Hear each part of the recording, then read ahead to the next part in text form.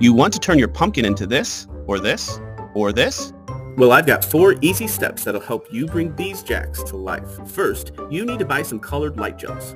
You can get a pack off of Amazon for about $10. Second, you have to choose the right pattern. This can be as easy or difficult as you'd like. Tell me what kind of design you'd like to see, and I'll make the one with the most votes before Halloween. The third step is to cut and insert your gels on the inside. I punch a hole in the gels with a push pin and then jam a toothpick into the pre-punctured hole.